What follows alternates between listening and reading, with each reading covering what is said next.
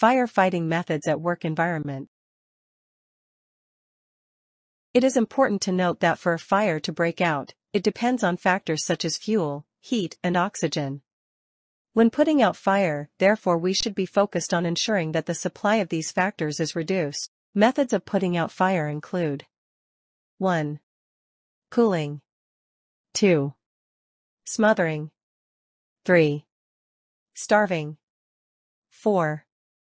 Interrupting. Cooling method. This is where the temperature of the burning materials is reduced to slow down the burning. A suitable example is where cold water is used to put out a fire. Smothering method. This is where the supply of oxygen to the burning object is cut out to slow down the burning process. An example is covering a burning object with a fire blanket or sand. Starving method. This method involves the following activities: removing combustible items from the vicinity of the fire, removing the parts of the burning material from the mass of burning material. For example, removing a burning piece of wood from a large pile. Interrupting method.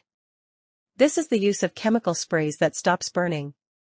An example is the use of foam and carbon dioxide fire extinguishers.